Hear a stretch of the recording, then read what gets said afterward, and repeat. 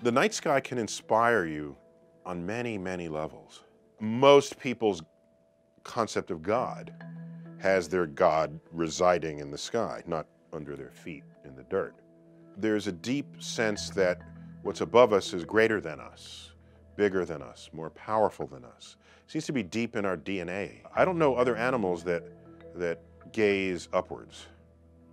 And I wondered, could it be, for example, that most four-legged mammals are looking down, okay? They're looking for food. Looking up is just, how are you ever going to do that? When does that arise? Plus at night they're asleep, but you know, we sleep at night as well. However, we are perfectly comfortable sleeping on our backs. Most animals in the entire animal kingdom, insects included, will never find themselves on their back. Never, ever. We are perfectly fine sleeping on our back at night. And what happens when you wake up? You got to go pee in the bushes.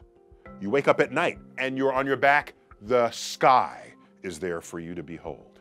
I think the sky is a fundamental part of our life experience.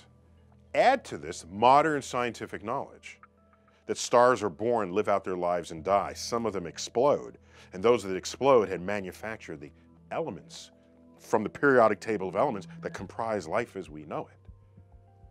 And the more knowledge you have of the universe, the more majestic it is. And the more connected you are to it. It's not we're here and that's there. It's that we're here, that's there, but our atoms and molecules were once there and now they're here. So there's a kinship with the cosmos that modern science has revealed to us. So I would claim no matter how you slice the question, what does it mean to look up? No matter who answers that question, they're going to tell you that looking up is something beautiful, something profound, something deep. In more ways than one, it contains our destiny.